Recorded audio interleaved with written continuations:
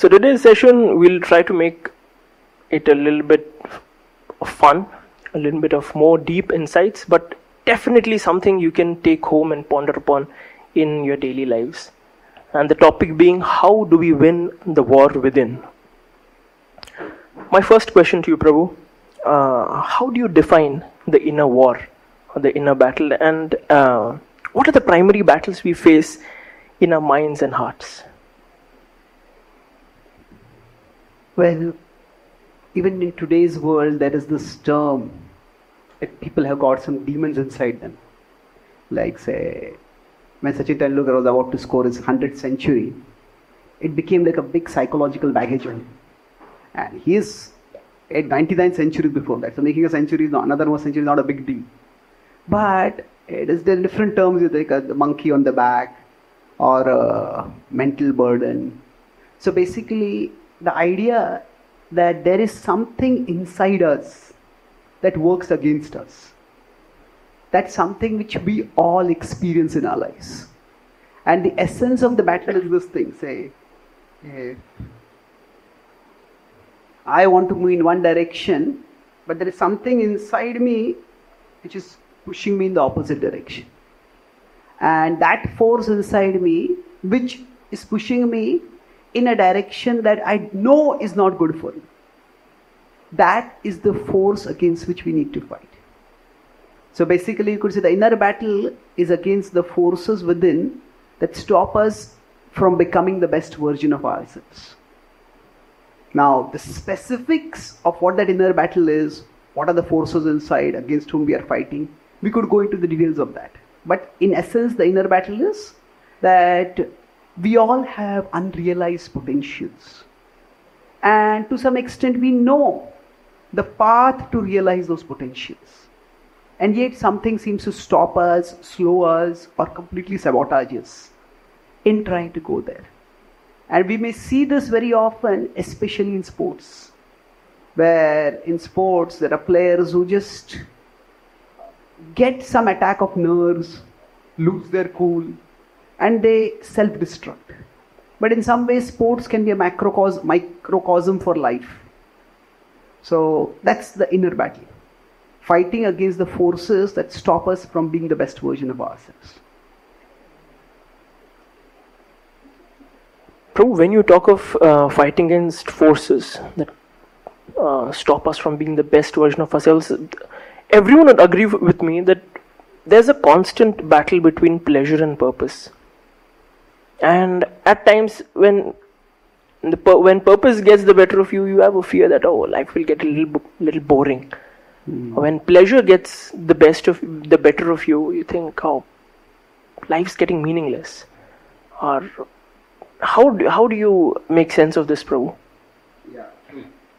See, that's why in the Gita, when it talks about the lower self and the higher self, there are two verses, 6.5 and 6.6. So 6.5 is Uddhared Atmanatmanam Natmanam Avasadayet Atmaiva Atmano Vanva Atmaiva Ripuratmanaha. So it's saying that there is a part of us which is the observer, and there is a part of us which is the reactor. You could say actor, but I'm specifically using the word reactor. Things happen and we react to it. And now, what Krishna is saying is, now in some tradition this is called as the higher self and the lower self. So Krishna is telling us that the higher self should act in such a way that we go upwards. And not that the lower self acts and pull the higher self downwards. So elevate yourself with yourself. Don't degrade yourself with yourself. That's the idea. Now this can be done in two distinct ways. And the two ways have opposite results. One is, some people think self-improvement means that my higher self goes higher up and my lower self, I bury it deep underground. So this creates a lot of inner tension. But so if this is what is being done, that means, say, I know I should not get angry. And somebody does something which enrages me. But I use all my willpower, I just dominate myself and don't express any emotion at all. And I can do it once, twice, maybe 50 times, maybe 100 times. But the 101st time, I'll explode. And that time it might be a small trigger, but my explosion will not be just because of that small thing the person did. All the 100 things will come. So actual growth is not this. So if we think, my higher self will dominate the lower self, it doesn't work. So you could say the higher self is looking for purpose, let's be correct with your question. The lower self is looking for pleasure. So ideally speaking, what should happen is, if say, this was the original situation, the higher self and the lower self, gradually both go upwards. The higher self goes upward, the lower self also goes up. That means that the things I seek pleasure in, they also grow higher. As a child, somebody might seek pleasure in just playing with toys. Now as we grow older, we don't seek pleasure in those things. We don't need pleasure. So it's like the part of us which seeks for higher purpose, that definitely goes higher. But the part of us which seeks pleasure, that also goes higher. And that's why there has to be an inner dialogue. It's not a domination of the higher self by the lower self. If we are trying in the inner war, so the second verse I'll talk about to just complete this point, that when Krishna says, sometimes this dynamic is used with the mind and the intelligence. So the mind is considered to be the enemy sometimes. But normally, if you have an enemy, you just want to kill the enemy. But Krishna doesn't say kill your mind. Krishna, what does he say about the mind? Make it your friend. So, why is that? That's because the mind is a part of us. So, it's more of integration of the two parts of us, not the domination of one part by the other part. So each individual will have to find out how this negotiation can be done appropriately. So what is the balance of pleasure and purpose that each one can find, that each individual has to decide. And of course we can take guidance from others, but it's like there is, we could say, there is the present me and then there is the potential me. So now, if I pander only to the present me all the time, oh, this is what I enjoy right now, that's what I do. I like watching movies, I like going to parties, I enjoy those things. So if the present me is all that we are pandering to, then that will lead to stagnation. I'll stay where I've never grown. I was in Chicago and I was in university. There's one boy who had a t-shirt, "You are perfect as you are." Now a lot of people like to have some affirmations and do some positive things, which is fair enough. But now you can say, you are valuable as you are treasured as you are loved as you are. But to say you are perfect as you are, that means there's no room for improvement. Can anyone say that? That's unhealthy. So if we are pandering only to the present me, we will stagnate. Not only stagnate, there can also be degradation. We can stagnate means stay where we are, degradation means go lower down. On the other hand, if we are caring only for the future me, the potential me, then what will happen is, then we suffer. Yeah, I know this is good for the future, but for the future me to come, the present me also has to survive. Isn't it? The present me is feeling so pressured. Oh, this rule, this discipline, don't do this, can't do this. It won't work for them. So now, this balance between the present me and the future. Krishna says, Yukta ahara viharasya. That Yukta is regulated. So how much to care for the present me, how much to care for the future. So you could say the present me is connected broadly with pleasure. The future me is connected with purpose. Generally when we use the word purpose, it is about somewhere we plan to go in the future. So we have to find that balance. And each person will find it differently. So that's why that inner discussion is important. Sometimes we may go too much in the direction of pleasure. Sometimes we may go too much in the direction of purpose. And then we all learn. And we grow. So it's not that we want to dominate ourselves and make ourselves our slave. We conclude one point. It's like I have been to America almost 6 to 9 months a year for the last 10 years. Not America, the Western world, America, UK, Australia, New Zealand. Spending a lot of time there. So it's almost like the Indian parenting or Eastern parenting in general is more of concern for the future child. And the Western parenting is concern for the present child. Now, if both can have their positives and both can have their negatives. So in the West, if you go to university, any of the Ivy League universities, they don't have admission by merit. Because if they had admission by merit, they would be filled with Chinese and Indians. So it's like no other denomination can match with the competitive ability of Indians and Chinese. So they have their own diversity quotas, and an Indian with 4.9 CGPA will not get into Harvard, but a black with 3.9 CGPA or a Latino with 3.9 CGPA will get in. So they have their reasons. They say we want to have a diverse community over there, which is okay. But the point I'm making here is that the Indian way of parenting, where they focus on the future, it brings results in terms of making sure that the kids have a good career. In America, Indians are the wealthiest minority. Among all the denominations, there are many immigrants in America, but Indians are the wealthiest minority. And Indians are considered what they call as the model minority. That any immigrant who comes there, they say we would like them to be Indian. Indians are respected, and you can say Indians are envied over there. So, but the problem with this is, often people get railroaded or straitjacketed into particular careers which the parents think will be good for the children. And that can become a problem. But in the West, children are given too much autonomy. And it's like you decide whatever you want to do. I was with an American devotee couple, and their daughter had just finished her 12th. No, she just finished her 10th. And then she was going to go from school to college.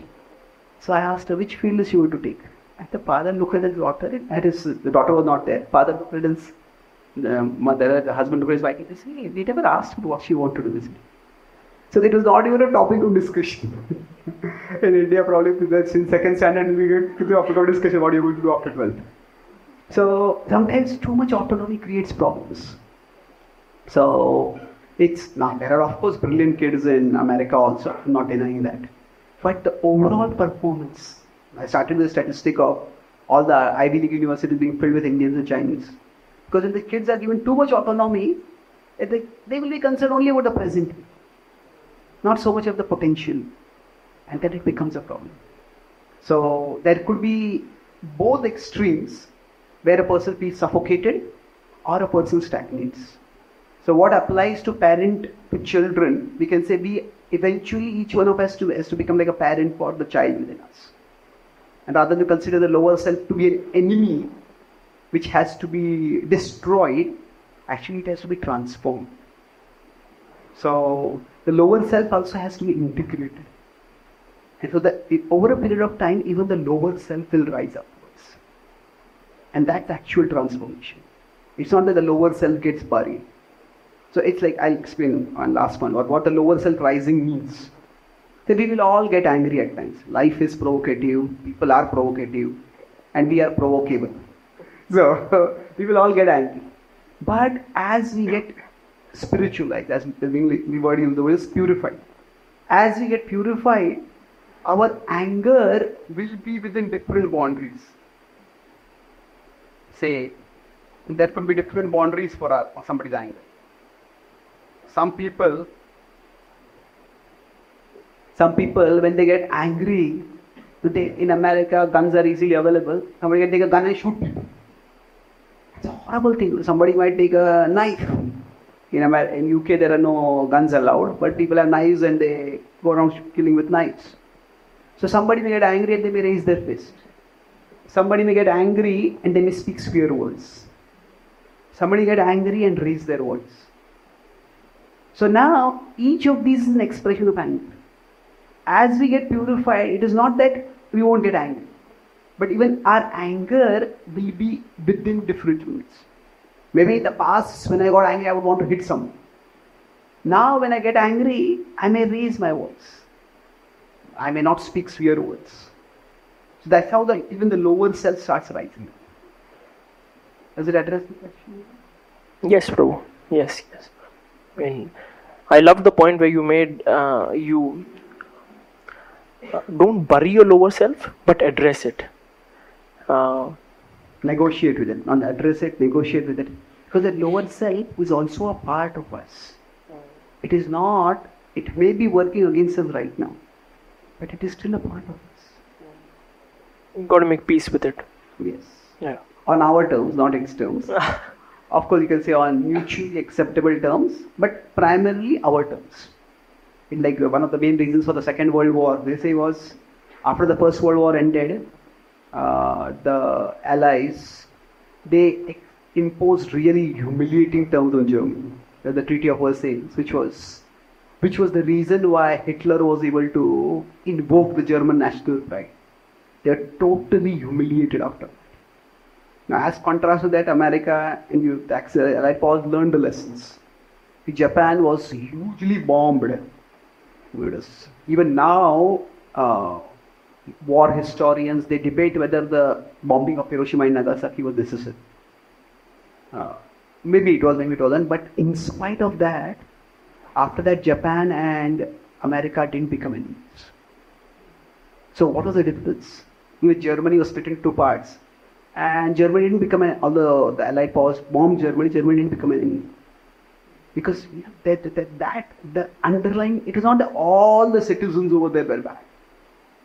Yes, there were some power-hungry politicians, there are some people who followed those politicians or military leaders. But once they were removed, then the country was helped to grow. The country was helped by America to progress. Like what India has done in Kashmir. No, it is not that in order to control Kashmir, we destroy Kashmir. We had to destroy those people who were completely against India. But after that, we have to equip and help the other residents of Kashmir to flourish. And that's how there's a relatively greater peace over there. So there's definitely a fight required. But the fight, in the inner war, it's not like dropping an atom bomb and destroying the whole lower self. There are some parts of the lower self which are unacceptable. Like when I get angry, I may say that, using foul words, that's unacceptable. But if I say anger itself is unacceptable, no, it's natural. That there are times when we all get angry. And basically anger is because we care. Anger is an expensive emotion. It's very expensive for the body, it's expensive for the mind. If somebody gets angry about something, that means they really care for that. So anger is natural. If I start saying anger itself is unacceptable, the only way to do that is stop caring for anything else. Then you will never get angry. But that doesn't work. We cannot live like that if we don't care for it. If we don't care for anything, that means we have no purpose in our life. No cause to live for. So anger is not a bad thing. So that's why dominating the lower self would mean that's outlawing anger itself. But negotiating with the lower self would mean, this expression of anger is unacceptable. Is that difference? Yeah. Makes sense, Prabhu. Prabhu, you spoke about the stark difference between parenting in the Eastern world and the Western world. I was surprised this time during Janmashtami. There was a 3-year-old kid. I mean, not 3-year-old. He was in his third standard, and he came up to me and said, "Prabhu, were you in IIT?" I said, "IIT? No, I wish, but I was never in IIT." What surprised me is someone in the 3rd grade knew what IIT is. I've heard 7th standard kids speaking about preparing for JEE, which blows my mind out. Prabhu, the difference between autonomy and focusing on the future me that you said, is that something that is inherent, or is that even influenced by your external circumstances? By inherent, you're talking about the parents or about the children, or both? Both, Prabhu.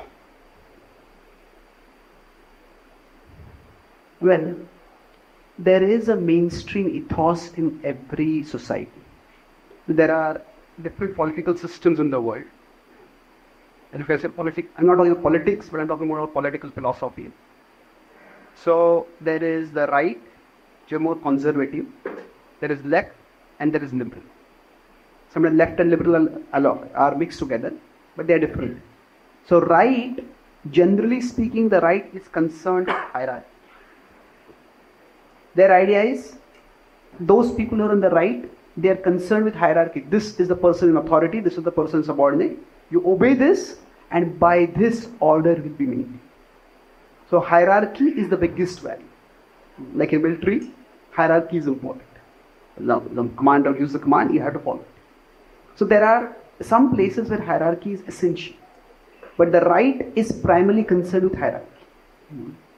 And generally, those on the right are conservatives. So India is broadly a conservative place. China is also conservative. Russia is also. Generally, the Eastern world is conservative overall. Now, the left is concerned. Their defining value is equality. That communism was driven by the idea that all people are equal. And so their idea is that, okay, there is this hierarchy. This hierarchy is causing a problem in the society. Or those who are at the bottom of the hierarchy are being exploited. Therefore, we should have equality. And now there is truth to that also. It's possible that those at the bottom of the hierarchy could be exploited. But what communism overlooks is that, or what communism assumes, that all hierarchies are hierarchies of power. And all hierarchies are constructed by the powerful exploiting the powerless. But hierarchy could also be of competence. If say we have a heart attack and they rush to a hospital and they say equality, anybody can do the heart surgery. That won't work, isn't it? So you have to be trained for that. So a hierarchy could be a hierarchy of competence. That possibility is there. Now, is it that a person on top will always be more competent? Not necessarily. So when any of these values is absolutized, that becomes a problem. So the left, Soviet Russia earlier, was leftist, that was equality. Now America was neither right nor left primarily. America was driven by liberal values. And liberal values is more about autonomy. Autonomy is basically, you let me do my thing.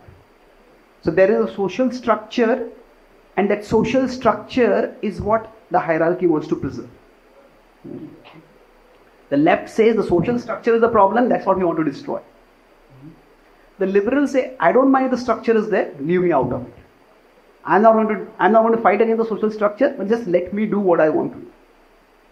So, broadly speaking, these three are very different philosophical ways of looking at the world. So, for example, India is a federation. Federation means the center gives powers to the state. America is a confederation.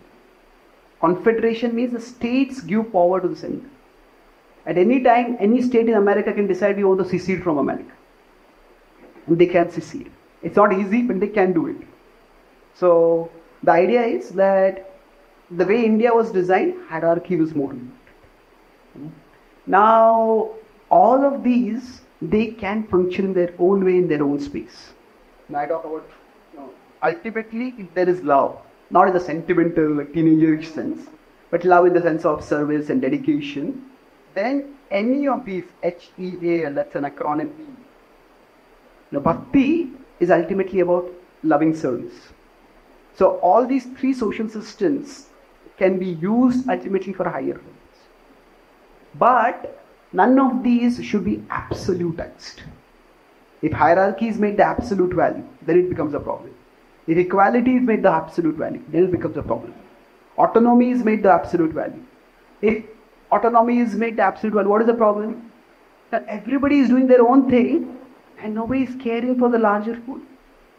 That's why John F. Kennedy has said that ask not what the country has done for you, ask what you have done for the country. So, nation. So the point is that with respect to your question about this, well, it does about are these innate? Yes, it does seem like that. That there are more and more as we have. I talk from a Shastric perspective, but from a scientific perspective, as we have more and more brain imaging being done and neuroscience advancing, it seems that different people are wired differently. There are some people who are wired to respect hierarchy. Now they will respect the hierarchy and they will rise high up in the hierarchy. Yeah, I was where was that? I was in Scotland.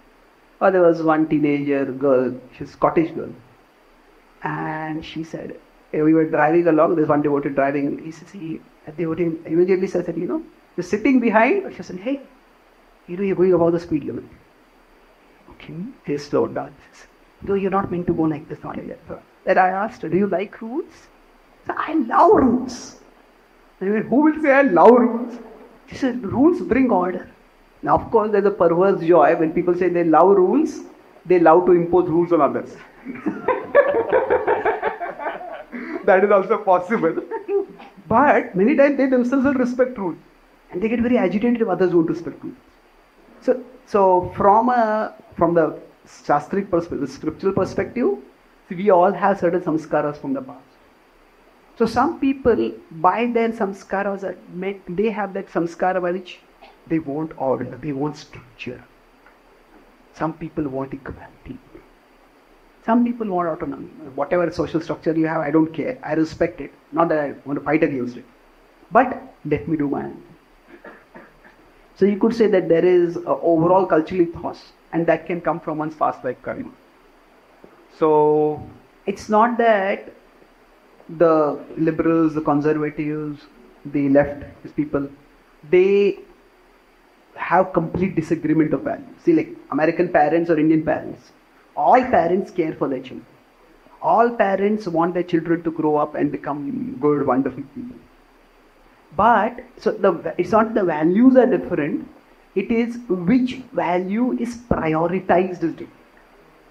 It's not that when people value hierarchy, they don't value autonomy or equality at all. They feel hierarchy is more important. Or somebody says, okay, hierarchy is important, but I want to do my own thing. Autonomy is more important for me. Is it becoming too abstract or it's clear overall? No, it does make sense, Prabhu. So just to complete this, now coming to our topic of fighting the inner war. Everybody has to fight the inner war. But depending on, like say, consider different professions. If somebody is an artist, artists are very creative. And creativity cannot be legislated. You cannot have creativity as a 9-to-5 job. So you may decide that 9 to 5 I will do a creative work. But that doesn't mean throughout 9 to 5 we'll get equal amount of creative ideas all the time. So generally creative people require autonomy. And that's how artists work. So they need their space. Even in big companies like Intel, Google, all of these, they have like special departments which they say they have different mavericks, genius, different words they use for that. And for those people, they have no daily job deadlines. They have no daily time log. What did you do from this time to this time, this time? We just give them autonomy. And for 6 months, they may do no work. And at the end of the 6th month, they may bring up an idea which can change the whole industry. So they realize that some people need that and they need the space and they're given that space. So let's say that different professions also require different degrees of, they require different values to be prominent. Like somebody is a doctor, somebody is a surgeon. Hierarchy is very important over. The surgeon tells the nurse, get this. Nurse says, no, I'll be creative, I'll get something else. It won't work at that, isn't it? So, there are certain professions also where certain values will be more important. Yeah. Does that make sense? Yes, Prabhu. Prabhu, I must say one thing. Your command over global history is terrific. I once gave a class. After that, one devotee came. He said, "The class was terrible." Then what? He was so happy. I was thinking, was he being sarcastic? I said, what did he say? He said, "The class was terrible." Okay. And I asked him, okay, what did you find terrible about the class? And he started speaking all good points. Then after that, I realized his English was not very good. He wanted to say terrific and he said terrible. Prabhu, I'm sure I said and meant terrific. Prabhu, we were discussing about fighting the inner battles where heal hierarchy, equality and autonomy, even in our daily lives. There are many decisions that we like to be autonomous about. There are many decisions or activities that hierarchy makes more sense to us.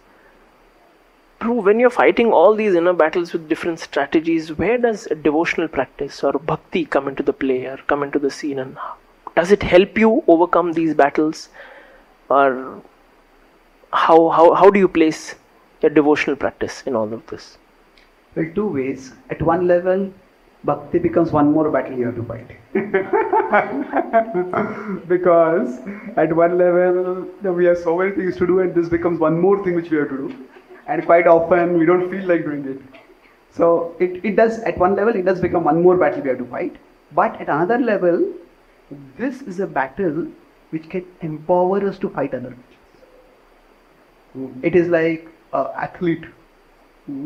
The athlete, at the actual time is they want to go and perform. They have to perform in athlete. But before that, they have to do a lot of workouts. The workout itself will be like a battle. I don't want to do it. But the workout that they do, that will prepare them. The more they do the workouts, the better trained they are, the better they will actually perform. My friend is in the military. He says that the more you sweat in peace, the less you will bleed in war.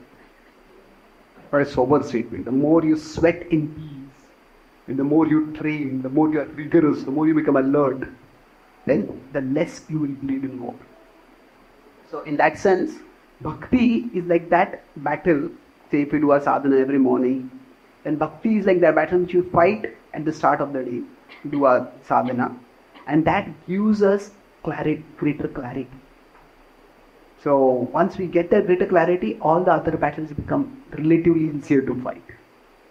And say if we have anger issues, we have anxiety issues, we have resentment, we have insecurity, whatever issues we have, if at the start of the day we have connected ourselves with Krishna, basically, what does bhakti actually do for us? In general, for us, the world is very big, and Krishna is very small. Yeah, he's up there somewhere. When I started practicing bhakti, I started sharing it with my friends and relatives. So my uncle said, "Yeah, I believe in God. He's happy there, I'm happy here." So the idea is, often God doesn't seem to be very relevant. But when we connect, when we practice bhakti, when we do our sadhana, then what happens for us is, the world becomes smaller and Krishna becomes bigger. And when this happens, now we may say, what is the relevance of, what is the benefit of the world becoming small and Krishna becoming bigger? Now I'm not saying the world becomes Maya in the sense of false. That's not our philosophy. The world is also real. But when the world becomes smaller, then the world's problems don't threaten us so much. We don't feel so overwhelmed by the world's problems. And we also don't feel so captivated by the world's pleasures. So both ways. The world is a place of duality. Kabhi khushi, kabhi gum. So if the world is big, then every duality seems to be very big for us. So one day I go to office or I go to college, and maybe some professor compliments me, did a good job. This college is so wonderful. This is the best course. I love it. And next day the professor gives some feedback. So why did I even choose this course? I hate it. So those dualities keep us emotionally unstable. But when the world becomes small for us, then even the dualities become small. So we'll find that we will be less shaken by life's ups and downs. And in that sense, for us, when we are chanting the holy names, when we are hearing mini class, when we are praying to Krishna, it is not just a ritual that we get through. The purpose of doing our sadhana is to give ourselves a reminder that there is a bigger reality. That there is, normally the way we function, yes, the world will be prominent in our consciousness, and it needs to be, because we want to function in the world effectively. But at the background, we need to be aware there is bigger reality. And it's like at the start of the day, we bring ourselves here to sadhana. And by the end of the day, we will lie down over it. And again, the next day when we start, we again have to get ourselves there. So this is our sadhana that will get us here. So the world's battles, quite often, like, in cricket or the sport, there are mind games. Previously the Australians were known for what is the word? Sledging. Yeah, sledging. So, when I went to Australia, people there are very cool and laid back. Like after class, nobody even asks questions because they're very laid back. And I asked them, this is not the image of Australia and India. They're very aggressive. They're laid back in everything except cricket. But sledging is there. So the thing is that there are mental games that are played. So often when we face the world's problems, there are problems out there, no doubt. And there are pleasures out there. But the mind can make the pleasures seem far bigger than what they actually are. And the mind can make the problems seem far bigger than what they are. So if the world is the only reality in our consciousness, then we get very shaken by life's ups and downs. So yes, now to remind ourselves that there is a bigger reality on a daily basis, that requires it. So that is a battle. But once we have fought that battle and we have reminded ourselves that Krishna is the bigger reality, then the remaining battles become easier to fight, because at the mental level we are not intimidated or dominated. Oh, this is so big. How can I keep this up? This is so big. How can I face it? With respect to pleasure and trouble. That's how it, in the net result, it is hugely beneficial. It can help us. It is a battle that can help us to fight all our other battles better. प्रभु, मतलब अगर वो battle जीतना है, we have to fight one battle, that is your sadhana or your early morning whatever practice that you have. Prabhu, it intrigues me at this point to ask you. Just yesterday I read an article in Harvard Medical School published in a website. They said that one of the biggest neglected factors of social health and social health policies is religion and spiritual practice. There are now numerous surveys which have been done which find that people who have some kind of committed spiritual practice or even religious affiliation, means that they go to a church or a temple or a mosque, they go regularly, they are less prone to mental health problems like depression, suicidal ideation, anxiety, addiction, and even physical issues, vulnerable to heart attacks, strokes. So survey after survey has been done, and it's almost always in consistency. So Sigmund Freud had this idea that religion is an illusion, opiate. So this article said that if religion is an opiate, then it is a very healthy opiate. Yeah. Wow. Prabhu, at this point it intrigues me to ask you, one inner battle that you fought, or one personal challenge that you fought, and maybe your teachings from the Gita or your spiritual practices helped you get yourself out of it, to get victorious over it. or Well, I always had a struggle with anger, and see, I was never physically violent, but I was always very good at words. And having a short temper and a great vocabulary is a terrible combination. Some people get angry and they just become incoherent. You can see they're angry, but you can't even make sense of what they're saying. But some people, if they are really articulate and they're angry, they can become so sarcastic and insult and cut people that creates lifelong wounds. So I was like that. So I can't say that I have completely conquered anger. I don't think anybody can do that. But at least to 70-80%, I have been able to restrain my anger. And I would say that had two components to it. One is it worked at a subconscious level. As I started practicing bhakti, it just almost my angry outburst magically decreased. I would say that was at least 50%. The remaining 30% was conscious work. So that means that by the practice of bhakti, I came a little more sattva guna. I started anticipating. When we are in sattva guna, sattva is associated with more clarity. So if we have more clarity, then we can anticipate which situations we are likely to get provoked. And then we better prepare for those situations. We try to avoid those situations. So that has been something which has been substantially helpful for me. Even now when I get angry, I have a policy that if I'm angry, I will just dictate a very angry audio message. I will type a very angry email. Because that anger is there within me, I want to get it out. I don't know. See, what happens is anger is there. And anger, if we express it, it burns others. Yeah. But if we repress it, it burns us. So what I do is, I just get it out of I write it down. Journaling has been very helpful for me.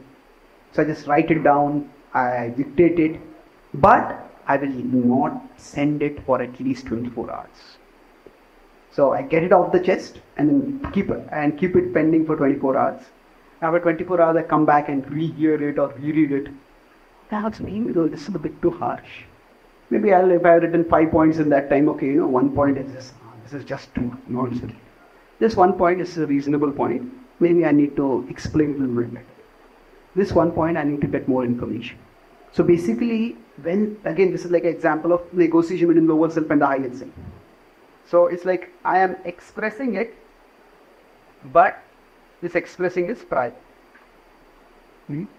So let me get it out of myself. The lower self is angry and I cannot wish away the lower self at that time.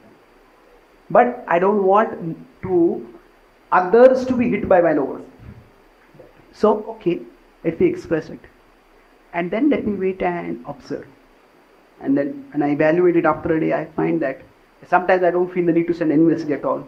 If I send a message, I will substantially edited and softened or balanced. Or it may even become from an angry outburst, may just become a set of questions. What exactly happened? Can you explain when this happened? Why what made you do this? How did you arrive at this decision? Or why did you speak like this? And so I would say anger has been it's been a constant challenge for me, and bhakti has substantially helped me to read it. Wow. And Prabhu, you've taken the time and effort to consciously work on stuff. Wow. There is some part of it which works just magically, but the transformation requires hard work. Like some conditionings, how should I say? So in India, I wanted to regain control of Kashmir. I have a friend who's in Kashmir. and he's deputed over there. He said, some parts the militants didn't really have much control over there. So when the Indian army decided to clamp down on it, they got the control of those parts very easily. But the other parts, it's very difficult for them to reach there because it's very tightly intersted. Militants mixed with civilians, and who's a militant, who is a supporter of a militant, who is a neutral person. So there to reach there became much more difficult. So like that I feel by bhakti, some battles are won, or some parts of the battle are won very easily. And some battles require effort.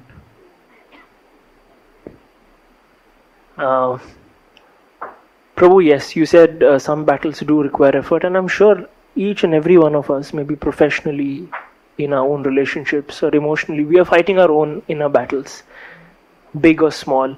And ये सब के चक्कर में we do get injured, घायल तो होते हैं. If you're fighting a war, yes, you will get injured. Prabhu, how important do you feel is it to forgive yourself for the mistakes you've made in the past, or unknowingly or unintentionally that have happened, that have repercussions, but do you just sit and beat yourself down, or how do you forgive yourself and move on?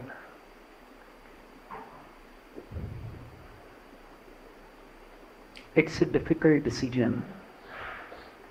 It's going back to the war example.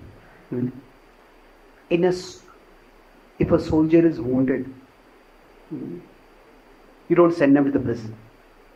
You send them to the hospital. Because the wound needs to be treated. But suppose that soldier was running away from the battle.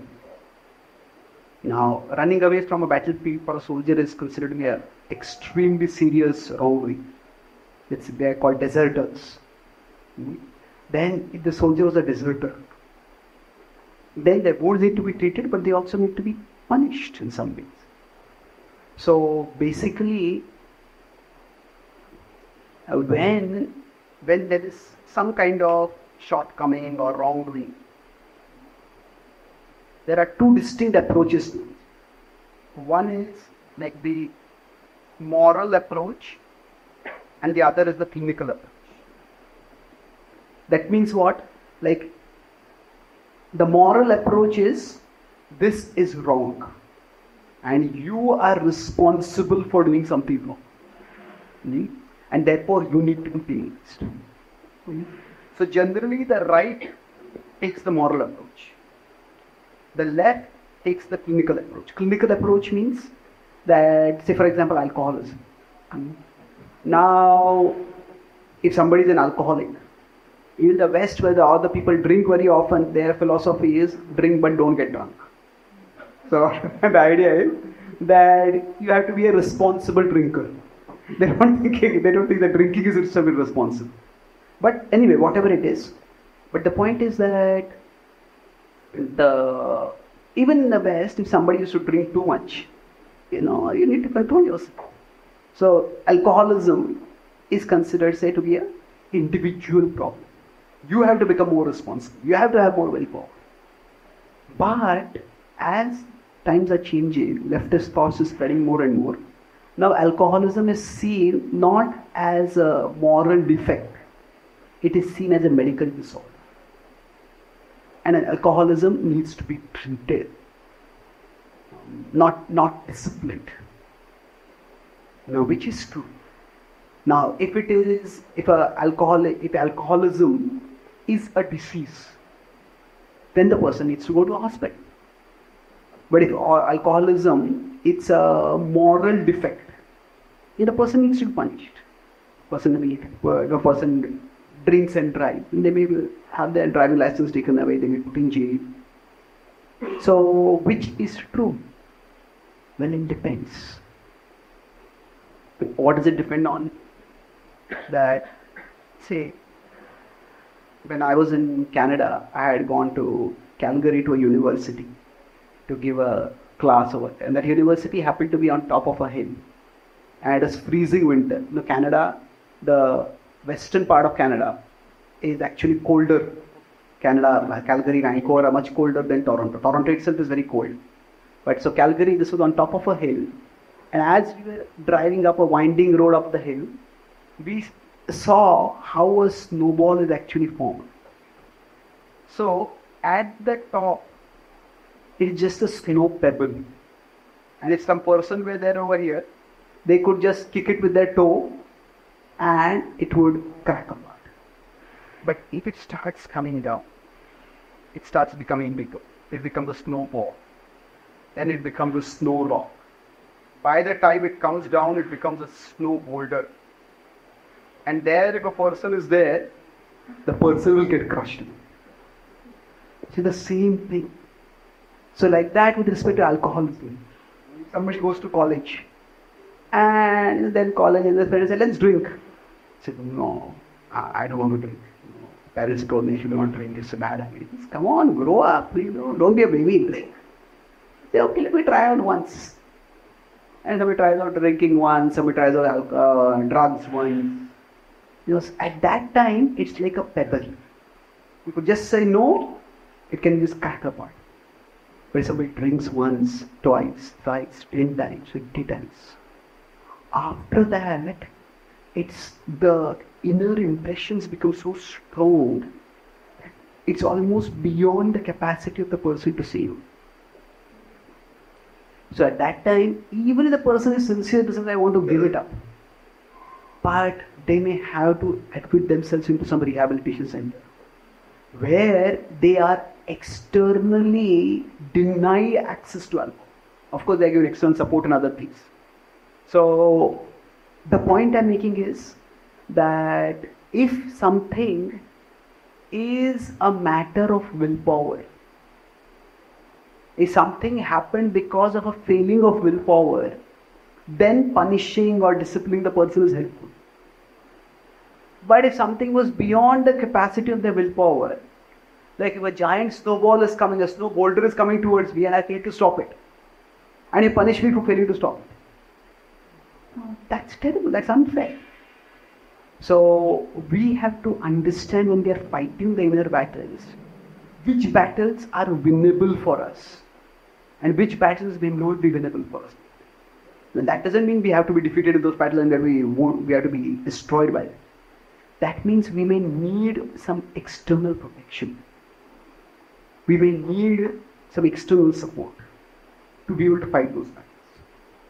So the idea is that should we always forgive ourselves when we do something wrong or something we fall short of our own expectations, our aspirations, our values, our purposes?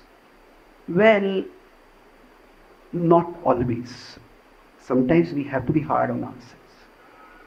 Now, sometimes when it was possible for us to make a healthier choice and we failed, then we have to be strong on ourselves. I have to pull myself together. There are times when it's not that is completely beyond our willpower, but at that time it may be beyond our willpower. So we need to be kind to ourselves. So the key point, I'll say, is how do we conclude this? When to be hard on ourselves and when to be kind to ourselves, when to be gentle with ourselves. The key point is that our relationship with ourselves, this relationship needs to be a healthy relationship. So, now what does a healthy relationship mean? Generally, the characteristic of a healthy relationship. A healthy relationship, broadly you can say there are two characteristics. There is pleasure. If we are in a healthy relationship with someone, being with that person, we like it. We enjoy it, that romantic relationship or a friendly relationship, whatever. If we are in a healthy relationship, we like to be with that person. There's pleasure, but there is also growth. That being with that person makes me a better person. And I being with that person inspires that person to be good. So the healthiest relationship is where there's both pleasure and growth.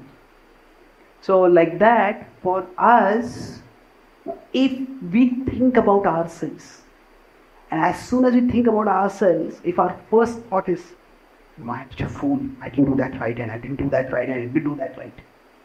Then A, like some people, there is self-loathing. That is not healthy at all.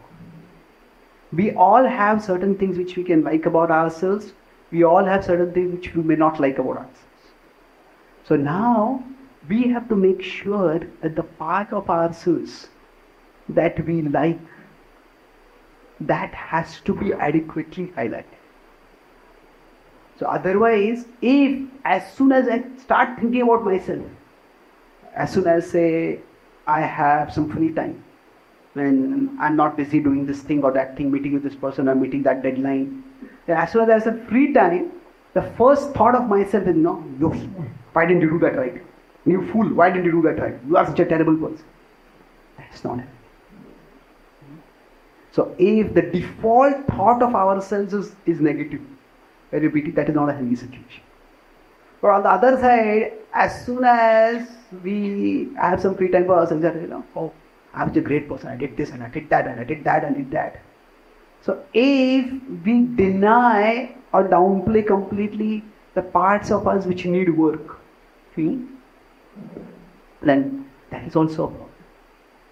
So like in a healthy relationship, no person is ideal. We all have limitations. You say, what is that? Love is blind, but marriage is an eye opener. So now we all have parts of us which we like, parts of us which we dislike. Parts of us, parts of the other person. But if we are serious about a relationship, we will focus on the parts that we like. And we will manage the parts that we dislike, the parts that need work. So, there is saying, it all works in progress. Now there is another word called progress. Not progress, but progmess. So while we are making progress, we often make a mess. But while making that mess, are we going upwards or are we going downwards? So I would say we have to look at ourselves carefully. Overall, our relationship with ourselves should be healthy. So healthy relationship means, as I said, two things. Our focus is on the positives within us, but there is awareness of the negatives. And we are also adequately working on the negatives. So if there is only, if I talk about my relationship with myself,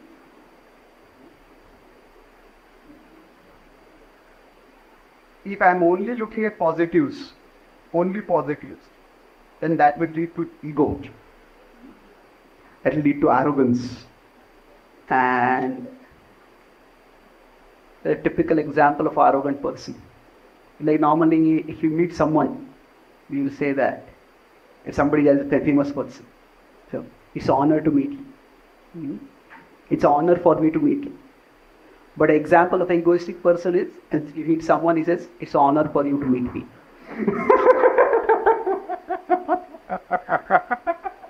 Can you imagine somebody saying like that?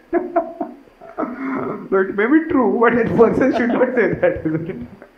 So, like ego is one focus only on one's positives. But on the other hand, if we focus only on one's negatives, that will lead to insecurity. That will lead to feelings of inferiority. This can spiral down to depression and so many other things can happen. So that's why the balance is, our focus is on the positives. But there is awareness of the negatives. Not just awareness in the positive sense, but we are also working on it. So should we forgive ourselves when we make some mistakes? Yes. So that our entire energy is not going in beating ourselves down. What a terrible mistake I made, terrible mistake I made. But should we just forgive ourselves nonchalantly? I know, no big deal. Oh, I made a mistake over here. What do I learn from this? What do I learn from this so that at least I am better prepared? Sometimes we say we should never make the same mistake. But sometimes that's not possible. Because some conditioning is so strong that we make the same mistake again and again. But okay, even if I make the same mistake again, maybe I can prevent making that mistake to the same degree. Last time I went on social media and I spent 7 hours. And from today onward, I'll never be on social media. and that's not going to work into me. But maybe I can plan in such a way that I have some obligatory engagement so that, even if I spend some time, after half an hour, 1 hour, I have something else to do and I do that and I create some engagement. I don't let long slots of blank time available for me, in which would be sucked in by just mindless entertainment or whatever. So we may still lose an inner battle, but we may not lose it that bad. So that way we can prepare ourselves. So basically, it's like going to the positives and negatives, only positives. If we are just forgiving ourselves, that will again, like earlier said, there will be no improvement in stagnation or degradation. But we are just overlooking or denying our shortcomings, our mistakes. That's also not good. So in between, this was acknowledging and then acting.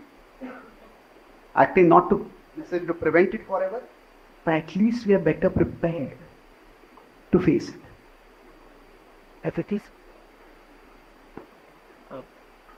Prabhu, you drew that the image of a snow pebble and it snowballs into a snow boulder. It reminds me of many instances, where many of my college friends who started drinking by with that same thing, just try one peg. It's not much. Just one beer here and there. It's not much. But then they start rationalizing with it. That society has been so unfair to me. Family has been so unfair to me, and so many things have not worked in my favor, and that's the reason I've been drinking. It's not me who is the problem, but these are the ones who are the main cause for me getting into this. And by what you explained, Prabhu, that there is a chance we do get into that spiral where we think, oh, I was not bad, I was never bad. It's these people, these circumstances who've made me bad. And there lies a bigger challenge to change, because I was never bad at all. So, there is truth to that. And after I started traveling to America, I realized that, and at least my childhood was so protected. Although I had lost my mother when I was just 13, 14, still my father took very good care of me. When I look at kids in America and see their parenting is so complicated. There is somebody who's domestic violence is a small thing, but it's many other things where kids come. Not all kids. I don't want to stereotype America, because America is also a huge country, bigger than India, and a lot of differences. But see, there are broken families, and this one is like domestic violence. This is at a physical level. Another level is emotional level. Kids are traumatized when they grow up in such difficult situations, emotionally drained, tormented. Sometimes the couple separates. Both of them try to poison the mind of the kid against other parent. That's so immature. And the kid becomes like a tennis ball between the two parents. It's terrible. So yes, life is tough. And at one level, we do understand that life is not just tough, life is unfairly important. That means life is difficult for everyone, but some people it is far more difficult than others. And psychologically, everyone feels that my life is tougher than everyone's. Now, I'm not saying that it's just psychological. It's objectively true. When I was in Scotland, I met some devotees who were in Ukraine. And they said they had a flourishing community, devotees, they were having their own professions. I met one devotee who was a doctor in Ukraine. And he was now driving an Uber in Scotland. Because the medical certification in Ukraine is not recognized in UK. So that's a terrible thing for them. So we all may have our problems, and we can't say that our problems are anywhere close to somebody whose whole life has been decided. So there are degrees of problems, no doubt. And certainly, if somebody has been through difficulties, and somebody seeks some some escapee from that difficulty which makes life worse. That is understandable. Having said that, we humans, because we are at our core spiritual beings, there is an incredible capacity for resilience. Sometimes people say, why are so many people depressed? I say the question you should be asking is, why is everyone not depressed? Well, life is so difficult. And especially now we get depressing news from everywhere in the world. The human mind is not designed for having so much negativity coming in from everywhere. No, people are glued to social media. And the question is not why so many people are glued to social media. Why is it that everyone is not glued to social media all the time? Because these things, they don't satisfy the heart. So there is the spiritual part of us. The Atma is indestructible. It's not just at a spiritual level in terms of it. It cannot be destroyed. There is an indefatigable spirit within all of us. And that can be manifested to a lesser or greater level. But it is there. And some of the most inspiring stories in human history are stories of people who have risen above their circumstances. People who came from very bad backgrounds, but they actually arose above them. And that's what inspires. I was speaking in Google a few months ago. So I was telling an incident from my childhood. And you notice that I need crutches for walking. So when I was one, I got polio. Basically, I was given a vaccine, but the vaccine was, I was in a small town, and the fridge in which the doctor had kept the vaccine, the fridge had lost its power the previous day. So basically what happened, because of lack of refrigeration, the germs grew. And the vaccine, instead of preventing polio, ended up giving me polio. So I was just walking normally, and I fell down, and I could never walk normally after that. So, of course, I don't remember this, but my first memory of this is when I was growing up, probably I was 2.5, 3 or whatever. Some relative had come to meet us, and that relative was consoling my mother, saying that it's so sad that your son got polio. And my mother, I remember her speaking very clear, confident voice. Whatever he lacks physically, God will provide him intellectually.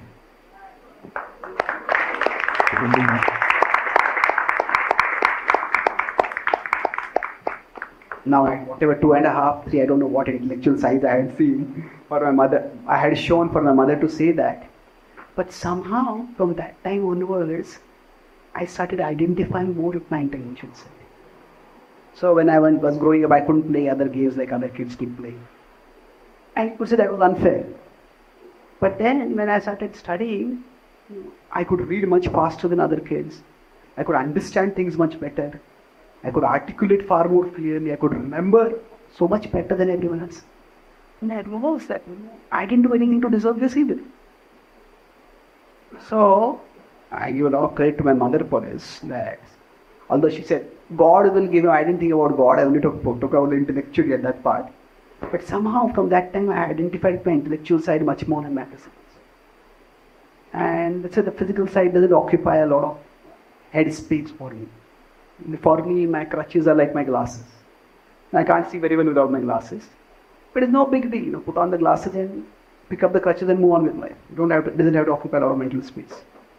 So, all of us have difficulties in our life. There are different kinds of difficulties. And yes, you could say our past can explain our emotions. I just feel like forgetting all this by drinking and watching TV or doing this, doing that. Our past can explain our emotions. But our past doesn't excuse our actions. It doesn't excuse our actions. That is for us. We have the capacity to choose. Maybe in a small way. So yes, some people could say that in this particular situation, this is what happened. Because of this I started drinking. Okay, maybe true. But if we can make small better choices. And we can grow. So we are shaped by our circumstances, but we are not completely controlled by our circumstances. So everybody has some terrible situations in their life, but everybody has some blessings. And if we focus on those blessings, then that can give us some positivity. Yeah, it's not that my life is all condemned. So if we do that, then I think we can make better decisions. So it is not easy, having said that. So I don't know if my mother had not said that statement, had not created such a statement. It was not, my mother was not saying that to me. I don't remember her repeating it any time after that. When she was speaking, I just happened to be there and I heard it and it had an impact on me. So there is, my understanding is that Krishna, God, will give us some light, some path toward light. And if we take that path, we will see there is more light. But if we don't take that path, if we just keep choosing the dark side, then we will go into more darkness. But having said that, I wouldn't blame someone if they have made bad choices. Really. It's like, the bad choices are being made. But let's see what good choice you can do now. Like if somebody says, I just can't live without drinking. Okay. Instead of 6 drinks, can you take 4 drinks? What can you do right now? Maybe in some situations, some things cannot be given up. Like if somebody has gone down to the snow boulder now, then that battle you can't fight. But does that mean you can't fight any battle? We conclude this one last point. See, we all have the lower side within us. It has these surges. So we have our urges, and the urges have surges. So somebody has alcohol, somebody has a drug, somebody has a TV binging, somebody has overeating, whatever it is. Those urges are there. And when those urges become high, it's almost impossible to say no to it. Maybe it's true. But what about in between? No urge, however destructive it is, it dominates a person 24 hours a day with the same degree of severity. Alcoholic will be always ready to drink.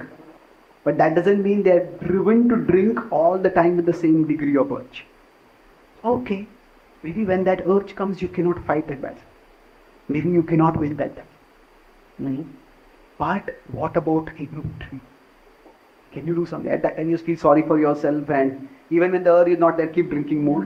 Or now, I want to do something of value. So it's like, going back to the war metaphor, like there are invaders, which are like the raiders, and invaders which are occupiers. So temptation as a raider might be unavoidable. Like when the temptation comes on a raid, the word raid, somebody attacks and plunders. When they come on a raid, then like income tax raid, you say, that's a common word. So when it comes as a raid, we may not be able to resist it. But you don't have to let it become occupied. That is something we can avoid. Even if somebody is drinking too much, you don't have to define themselves as alcoholic and keep drinking when the urge is not. Okay, the urge is not that strong right now. There are sometimes, say somebody is depressed. There are sometimes these feelings of depression, they just overwhelm us. We work very hard in some area and we don't do very well and somebody else does much better than me. Okay, that time we don't feel it. But at that time, I just feel not possible to think about anything else. Okay, that time we are down for maybe 6 hours, 1 day. But after that, Do I have to let it occupy my mind already? Can I not think of something else? Can I not tell my mind something else? Oh, that is where Krishna consciousness can be very powerful. So even if we can't resist the urges, we can persist between the urges. And that is the hope for us. Yes, there are times when we may be reminded of all the things that are wrong in our life. And it might just overwhelm us with many things. But those don't have to become our constant thoughts. So when we have the opportunity to think of something else, do something, let's do that. Oh, we can't resist, that's okay. But we can persist in doing something else, something more constant. Wow. Thank you, Prabhu. Thank you for that wonderful explanation. And I'd like to thank your mother too. She really played Nostradamus that time. That's beautiful. Rishi, thank you for that. Thank you, Prabhu. And at this point, I'd like to give our beloved audience a chance to pose questions to Chaitanya Charan Prabhu. So I'll circulate the mic from here. And oh, you do have mics? Okay.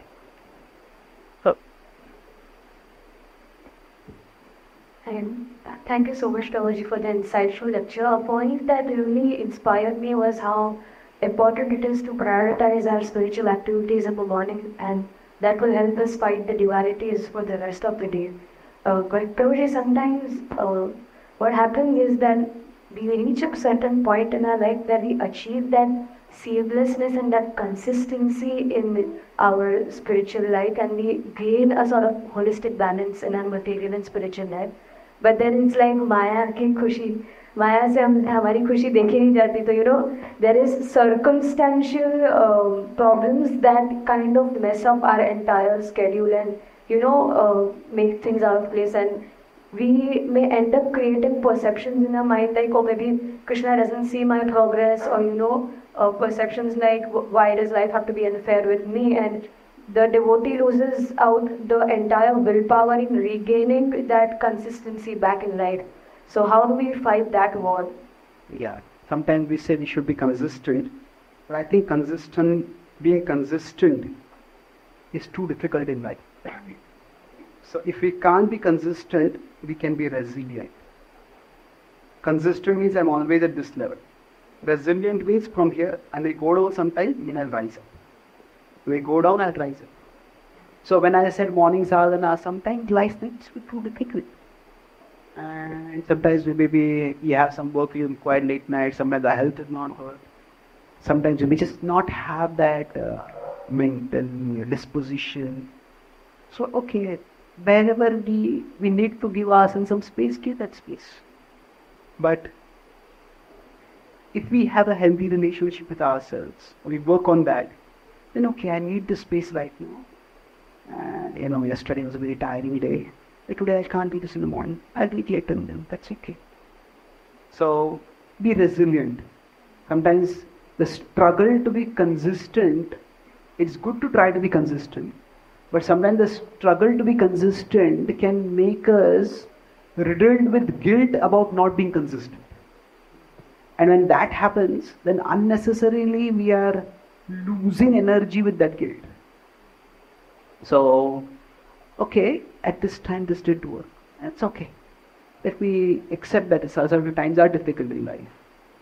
And go on with it. It's one more thing I would say is that, is it that Krishna is not seeing our progress? Or Krishna is not seeing our struggles? It can certainly feel like that at times. And well, philosophically we understand that Krishna never abandons us. Now Krishna is with us and Krishna is within us all the time. But sometimes it doesn't feel like that. So we can't just wish away our feelings. At that time we need association of devotees. And there are even among devotees, devotee association also, some devotee association is, we could say, more expecting from us. do this, and that's also required for our growth. But some devotee association more accepting. And we need both kind of association. So when we are in difficulty and we are down, at that time if we associate devotees who are only expecting from us, that they will only get on our case and they will end up feeling worse. So we have to know which devotees are more accepting and what role they play in our life, and which devotees are more expecting and what role they play in our life. We need to have both kind of association. Then even if we don't feel the Krishna connection directly ourselves, we can feel the Krishna connection through devotees.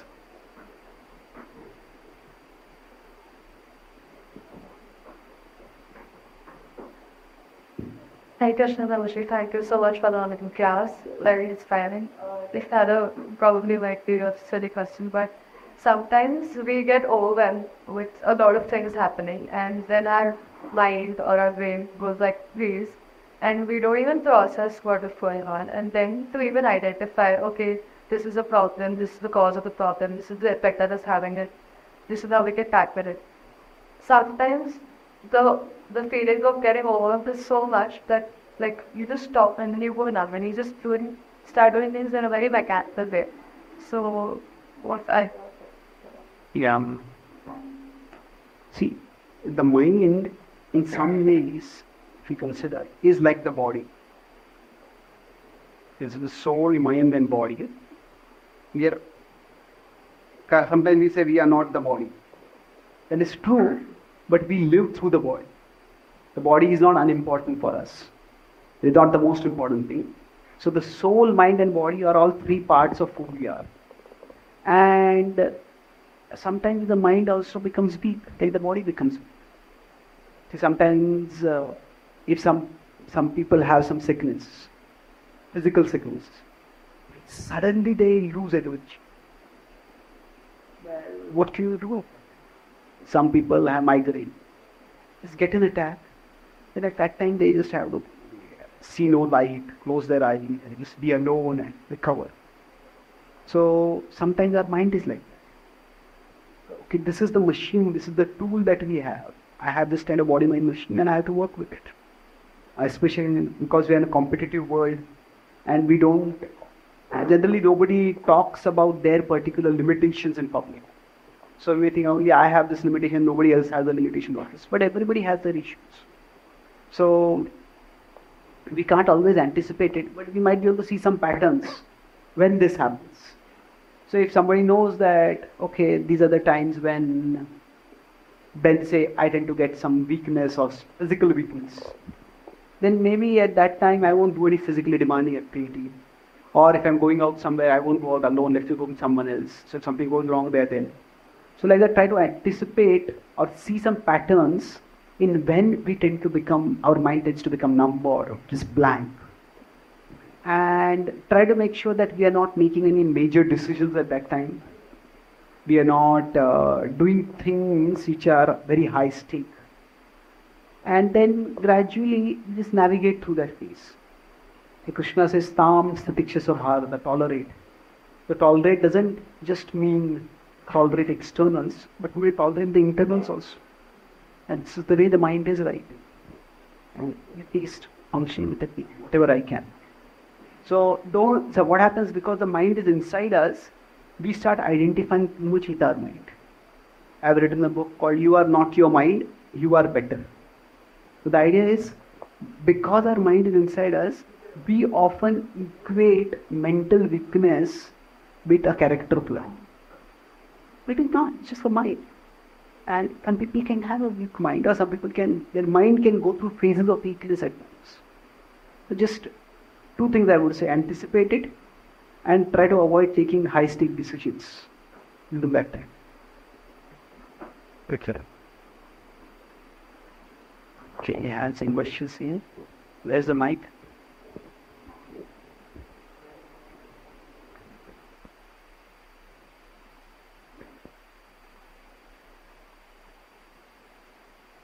Hi. So before I question, great of love, Dev Kunari, lucid, comprehensive. Thank you so much. Coming to my question, when you talk about the duality, the nature of duality of things, of life in general, sometimes we tend to self-sabotage. Say you have a lot of good things happening in life, and then you go like, oh, too much of good. Now you will have something that's downfall or something bad. How do you prevent overthinking in that aspect? I don't think we can prevent it completely. Right? It is sometimes that expectation that we will not self-sabotage, that expectation itself causes self-sabotage. Isn't it? So, there are forces inside us which work against us, and they're not going to go away overnight. They are going to be there. Like say, going back to Kashmir situation. I had this friend, now Kashmir is relatively more peaceful.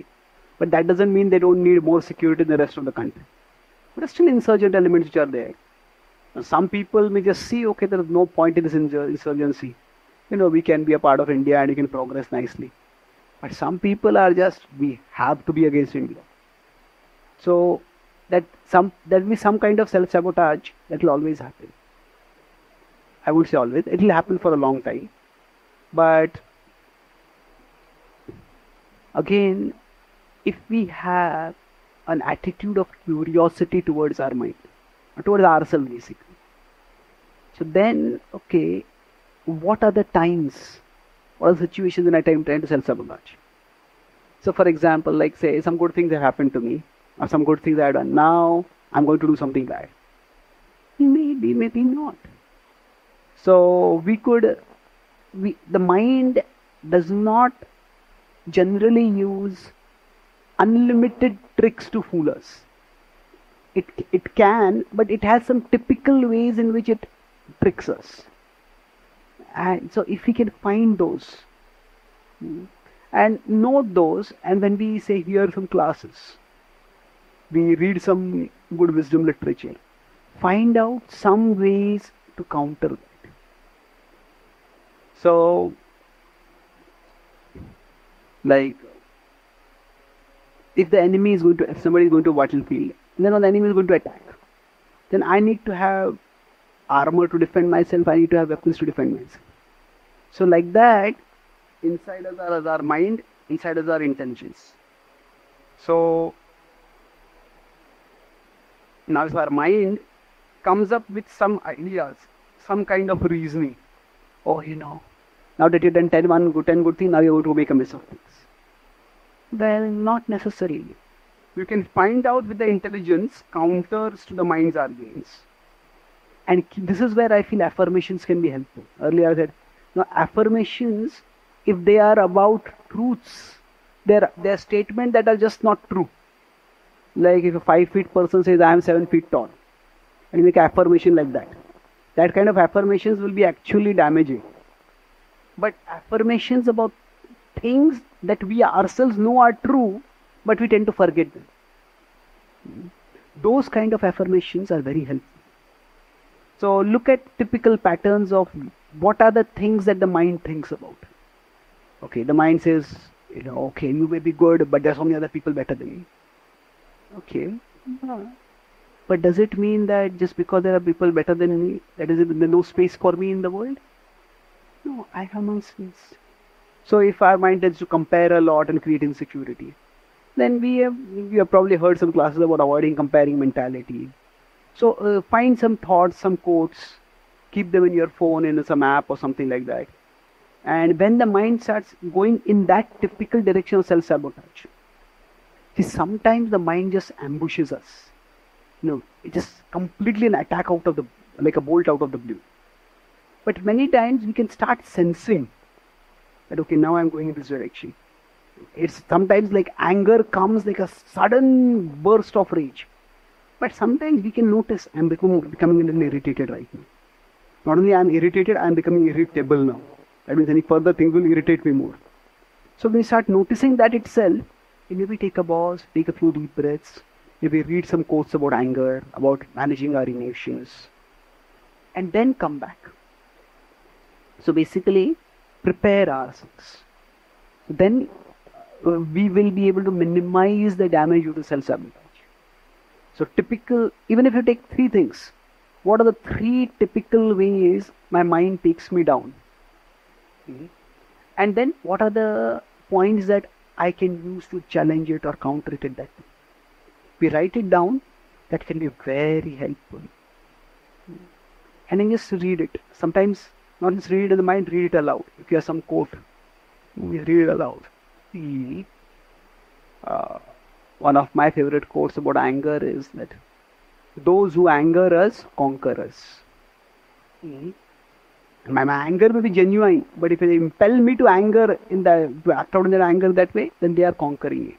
Not only controlling me, they are conquering me. So when I read that, okay, let me calm down. So basically find out some strategies for anticipating and preparing for those phases of self-sabotage.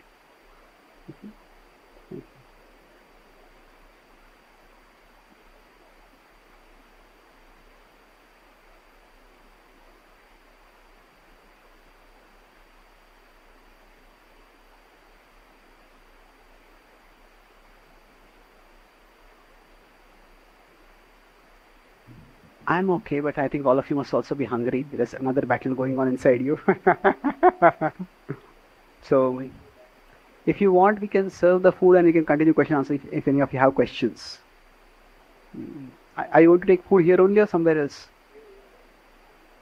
So, yeah, so you can maybe, can you serve it to them directly or they have to go there and take it? Okay. Let's complete this question, then we can decide after that. So, Bro, we were recently speaking about inner self.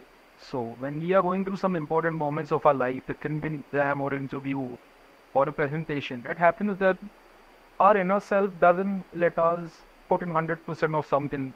Now, it could be because of anxiety or pressure, nervousness. So, at that point of time, what should your mindset be? Even though we might have the potential to crack something, but still there is something that stops us. So when in those moments, what should your thinking be conquered?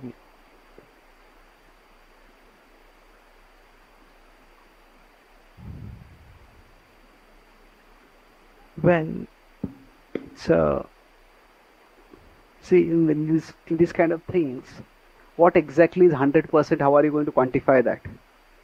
So sometimes our expectation of ourselves also becomes a pressure on ourselves. Now, of course, when there's an objective ranking, we could say, okay, this question I knew the answer, but I made a silly mistake or something like that. But in many cases, life is not that simple. So, when Krishna says, Karmanne vadikaraste ma phaleshu kadachana, what its point is that what we put into the world is in our control. But what we get from the world is not in our control. Sometimes we worry so much about what we will get from the world that is what prevents us or impedes us in what we put into the world. So that focus, like when some people say that don't care for the results, that is not what the Gita is teaching. Gita is saying definitely. Gita says this is 247 in the Gita, Karmanne vadikaras. But just few verses, 241 is Vyavasayatmika buddhi ekeha kurunandana. Be one pointed in the goal. Don't have multiple things which distract you in multiple directions. So it's not. So there's a difference between setting goals and getting results. So goals are before we do an activity. Results are what we get after the activity. So Krishna is not saying don't set goals. He's saying don't be attached to results. So basically in any activity there is what we put in and what we get out of it. So what we put in, that is in our control to a significant degree. Maybe not entirely, but to a significant degree. What we get out of it, that is not in our control.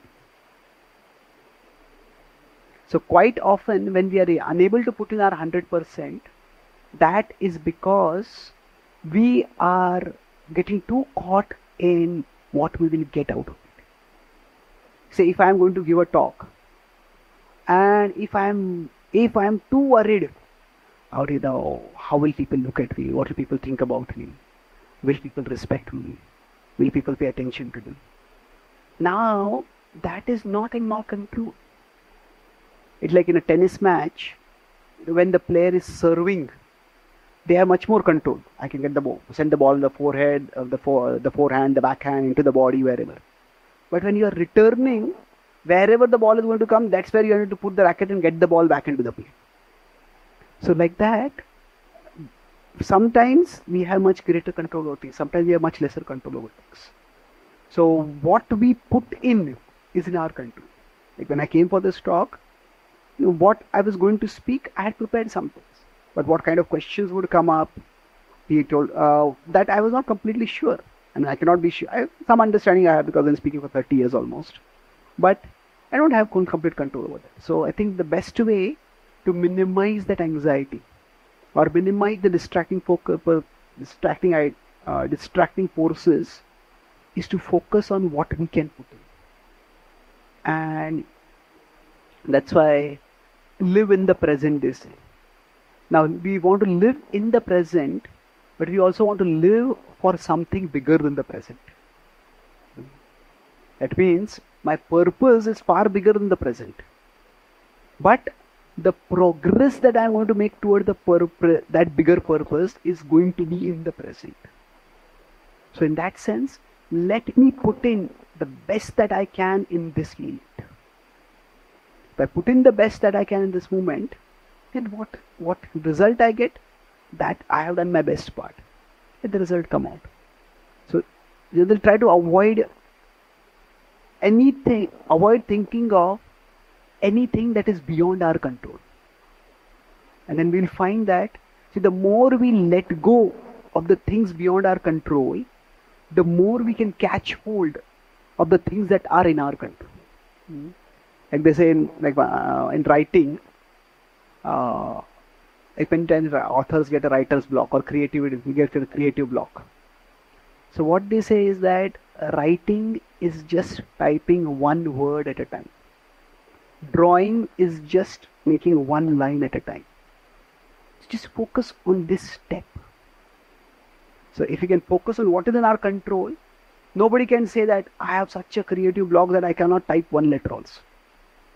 Okay, maybe type one word, type one more word, and it will move forward there. Okay? Thank you, good question.